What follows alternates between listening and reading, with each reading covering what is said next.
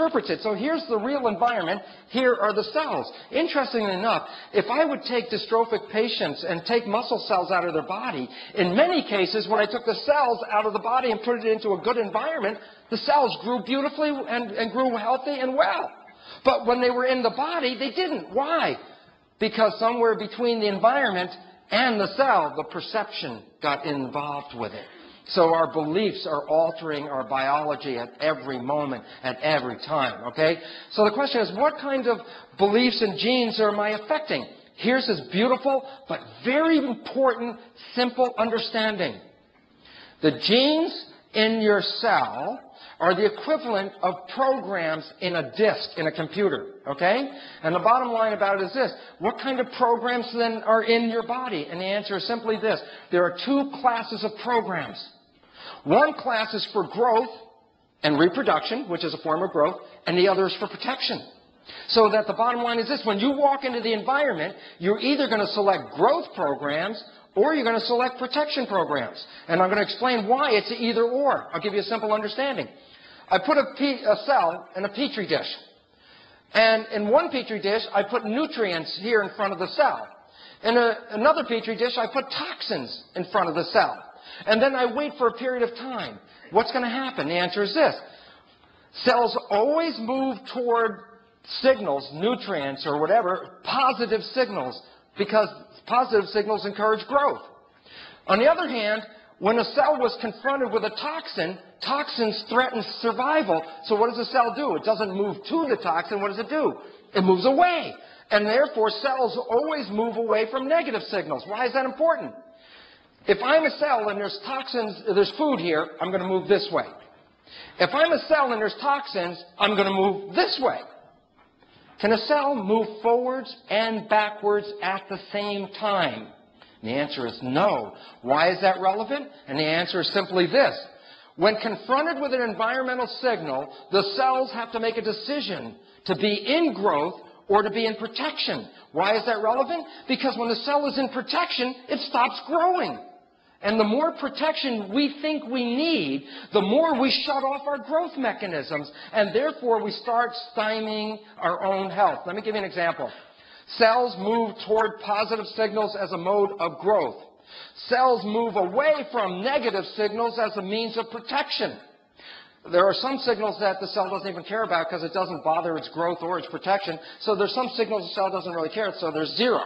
So the bottom line is this: cells are either moving in growth or cells are moving in protection, but they can't do both at the same time. That's an individual cell, but I said you were made out of 50 to 75 trillion cells. So when I look at a human, I have a graded scale. You are either in some degree of growth or you're in some degree of protection based on the signals. Here's the interesting aspect. The most important growth-promoting signal in the world today for a human is love. It exceeds nutrition. A child getting love will grow. A child not getting love will be stymied in its growth. For example, in Eastern European orphanages where kids are given a lot of nutrition but no attention, their growth parameters, their intelligence, their height, every aspect of their development is reduced by 30% or more, most of them becoming autistic. What is an autistic child? Think about it. An autistic child is not responding to the environment. Why not? Because somewhere in its development, it started to put up the walls of protection because it wasn't getting loved, and at some point, it shuts itself down and is no longer responding to the environment that is the highest form of protection. But look what happens to the child. It will die from the process. And the issue is this: when you are in fear, you're shutting down your growth mechanisms. When you're in love, you're enhancing your growth mechanisms. And it's as simple as that. It's a dual strip, one way or the other way. And there's a mechanism for it. In your system, it's called the hypothalamic pituitary adrenal axis. The hypothalamus is the portion of the brain that gauges the signals. When the environmental signals come into the mind says, is that positive or is that a negative signal? It has to know. And the idea is this: if it's a negative signal, then what's going to happen is the stress is going to activate the pituitary gland. Remember the word pituitary gland in basic education? It was called the master gland.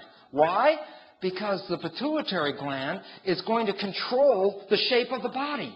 So there's two shapes: growth or protection. In negative signals, what ultimately happens is this, in negative signals, what happens is this, that the stress activates the pituitary gland to get into fight or flight. Remember fight or flight? Here's the issue.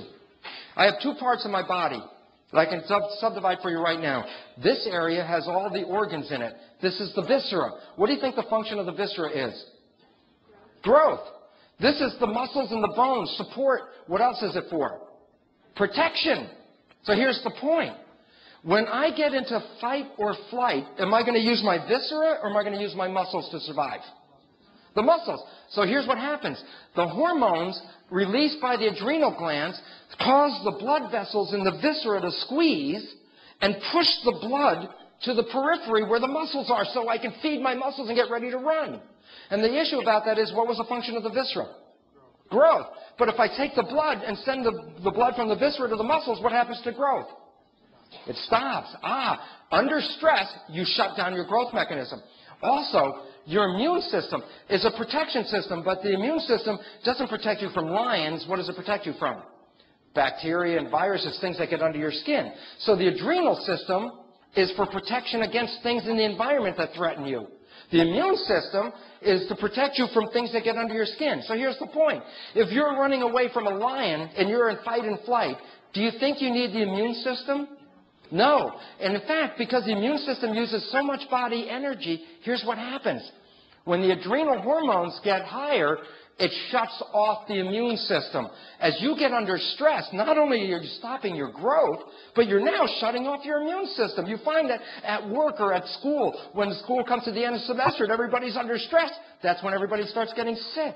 And the reason why is stress shuts off the immune system. It's so effective that medical doctors use the stress hormones to inhibit the immune system in people that they graft tissues and organs into. Why? I don't want them to reject the graft, so how do I stop them? Well, I want to shut off the immune system. I give them stress hormones. Well, if you're under stress, what are you doing to your own biology? You're opening yourself up for things to then come and attack you. And the last interesting aspect about it is simply this. When you're in fight or flight, are you going to use reflex behavior or are you going to use thinking and logic behavior to get out of the mess? Okay, why that's important? Because the hormones, remember I told you the hormones squeeze the blood vessels in the viscera and force the blood to the periphery? Well, the same hormones squeeze the blood vessels in the forebrain and push the blood to the hindbrain where reflex behavior comes from. Here's the point. Under stress, you are less intelligent. And you ought to know that if you've ever taken any school classes and you took that exam and you said, well, I know all the answers, right? And you sit down and you start doing the exam and you come to question number 7 and you go, I don't know this one. And guess what? You can feel your body tingling. Why? Well, the first thing is you're getting blood in your arms and legs ready to run out of the classroom, save your life. But then as you're doing this, you're realizing, I can't think of the answer. I can't think of the answer. So you say, okay, let me go to the next question. And that one's the simple one. You know what? You don't know the answer to that one. And the reason why? When you get under stress, you get ready for reflex behavior. Your conscious intelligence is reduced. So what does this mean in the world that we live in? Every time you turn on the news, every time you watch the TV, every time you listen to the radio, be afraid, be afraid, be afraid of this, be afraid of that. The air is bad. Flesh-eating bacteria are coming. So the bottom line is this. What do you think about your normal adrenaline levels in the population? They're so high, we're all under stress. People are getting sicker by the day, and we're getting less intelligent. So in conclusion, let me wrap it up and show you this. Here's the point. The body is like a camera for the following reason. Whatever the environmental signal is, it's picked up by the lens. So the camera sees something. The lens picks it up and translates it into the film where you make a complementary copy, so that the camera always makes a complement of what is found in the environment. Well, the truth is, in biology, it's the same thing. The cell is like a camera. Whatever is in the environment, the membrane is like a lens. It picks up the image and sends that image to the nucleus where the database is. And that's where the stored images are. And the interesting aspect about it is this. The cell will make a physical structure to complement the environment. So that's, if you're a diagnostician and you're looking at somebody's health, their physical expression is a reflection of the environment that they're in because they're making that mimic. So